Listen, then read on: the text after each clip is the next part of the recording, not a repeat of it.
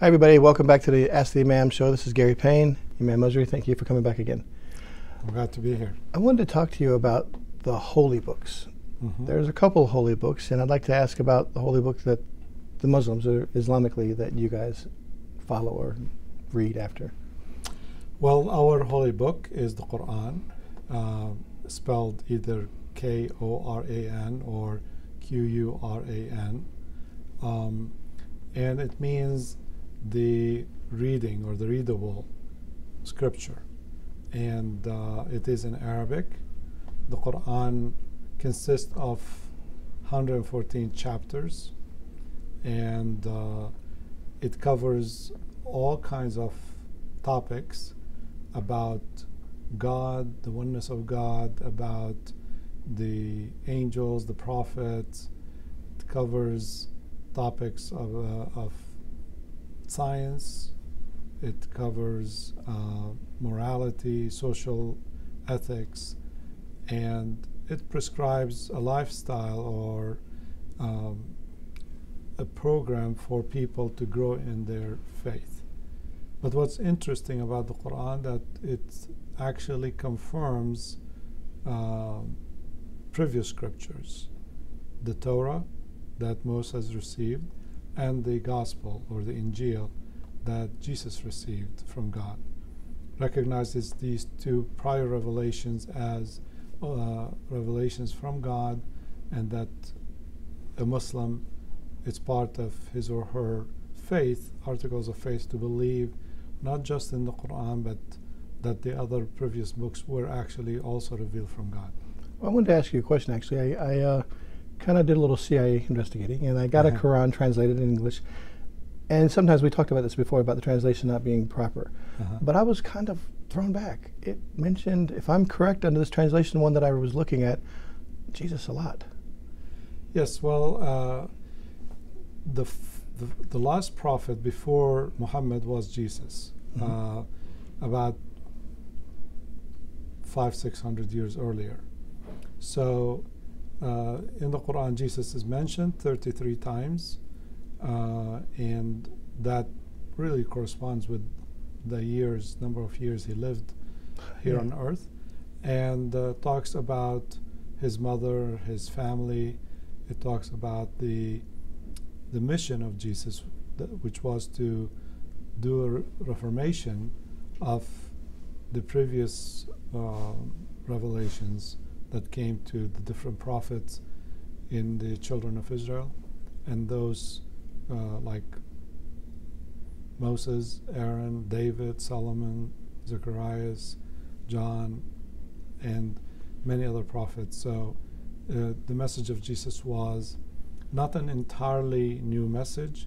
It's confirming the Torah, but also making adjustments to it and relaxing some of the laws that were strict before the revelation of the gospel. Well, this was leading into some stuff that I was reading, but I didn't notice biblically. There's a book, if you've studied all the books, the religious books, called Revelations. And this is really about the end of times, as we would call it, and as I grew up listening to.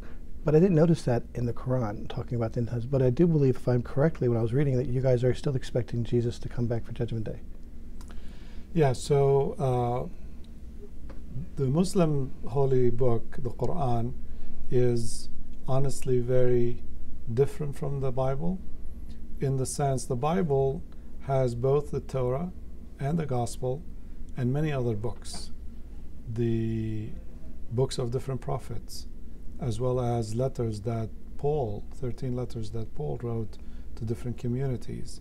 It has books of poetry and books of history. The Quran is just the Word of God, and it is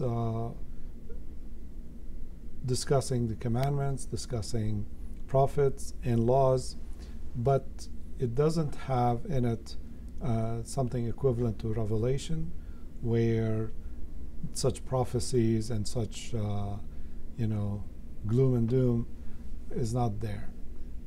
Yes, there is mention of the end of time in the Quran. There is mention of life after death and heaven and hell, but it doesn't have these prophecies that dominate in Revelation. Well, for Judgment Day, how Islamically is it for Judgment Day?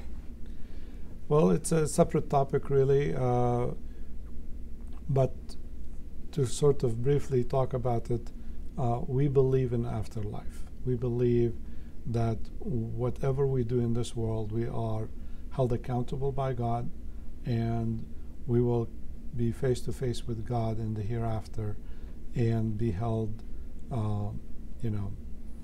we have to pay for what we did here, and we have to receive rewards for the good things we did here. So I know for many people, they don't believe in afterlife, but for us in the Quran, it's one important pillar that gets repeated again and again throughout the Quran, that there is an afterlife. Heaven or hell? There's heaven and hell. So we're doomed for one, so to speak. We're going to either go to heaven or hell. You can basically, based on what you do in this life, choose where you're going to be in the end. But the Quran gives, interestingly, more details about heaven and hell than is in the Bible. So we have detailed descriptions of what heaven is like, and also detailed description of what hell is like. So it is fair warning to us that we wouldn't be able to say, oh, I don't know. It's not left ambiguous.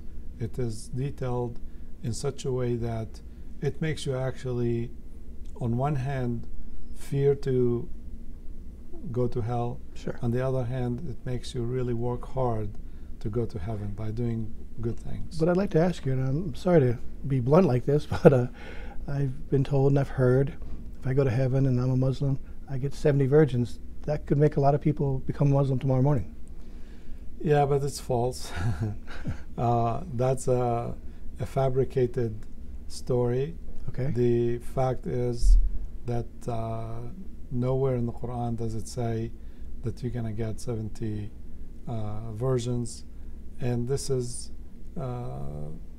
circulated as a recruiting tool by some terrorist groups and also by the media, but it doesn't have any such foundation in the Quran. So it's not authentically with Islam? No. The Quran is very clear that you're going to be rewarded for what you have done and punished for what you have done wrong.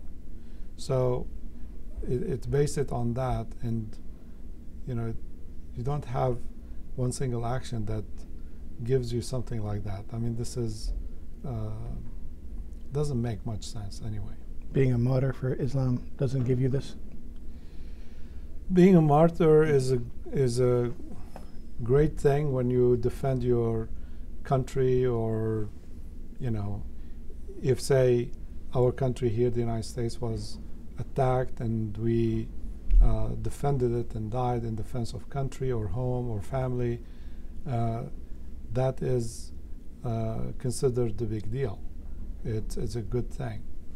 But it has no relationship to this idea that you go and have some 70 virgins. That sounds like more a Hollywood plot than Islam. The first time I heard that, I was wondering how can you have time to worship God if you're with 70 virgins? It made no sense to me either. So that's true. That's why I wanted to ask you personally. So I do appreciate your time, and thank you for that. I didn't mean to be humorous. And guys, if you have any comments or questions, please leave them at the bottom, and see you the next time.